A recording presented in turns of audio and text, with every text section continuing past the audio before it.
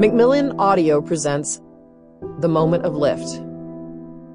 Written and narrated for you by Melinda Gates.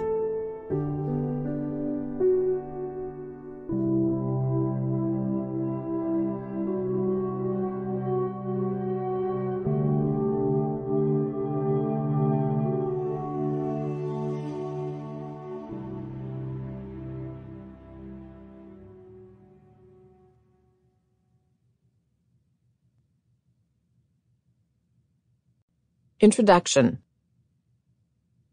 When I was little, space launches were a huge deal in my life. I grew up in Dallas, Texas, in a Catholic family with 4 kids, a stay-at-home mom, and an aerospace engineer dad who worked on the Apollo program. On the day of the launch, we'd all pile into the car and drive to the home of one of my dad's friends, another Apollo engineer, and watch the drama together. I can still feel in my bones the suspense of those countdowns. 20 seconds and counting. T-minus 15 seconds.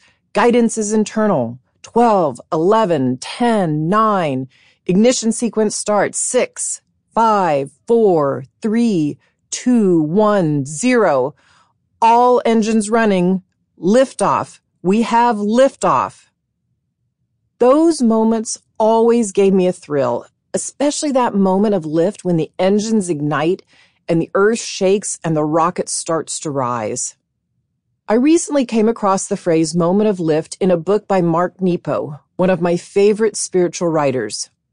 He uses the words to capture a moment of grace. Something was lifted like a scarf on the wind, he writes, and his grief went silent and he felt whole.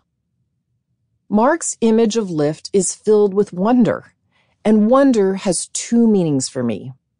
It can mean awe, and it can mean curiosity.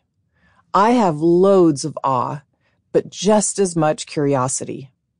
I want to know how lift happens. At one time or another, we've all been sitting on a plane at the end of a long takeoff run, waiting anxiously for the moment of lift. When the kids were little and we were on the plane ready to take off, I'd say to them, wheels, wheels, wheels.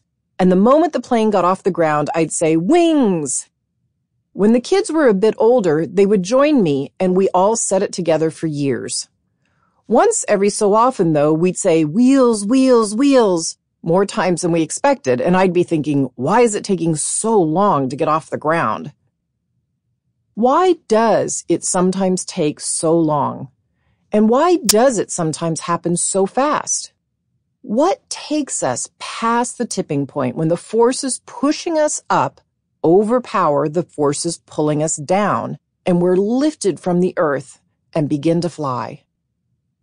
As I've traveled the world for 20 years doing the work of the foundation I co-founded with my husband Bill, I've wondered, how can we summon a moment of lift for human beings? And especially for women.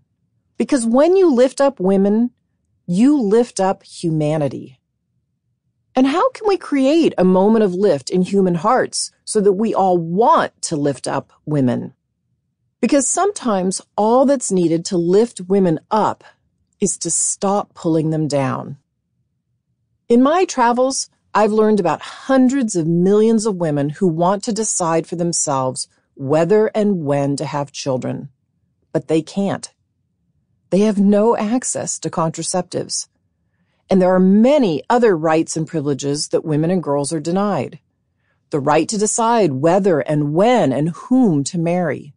The right to go to school, earn an income, work outside the home, walk outside the home, spend their own money, shape their budget, start a business, get a loan, own property, divorce a husband, see a doctor, run for office, ride a bike, drive a car, go to college, study computers, find investors. All these rights are denied to women in some parts of the world.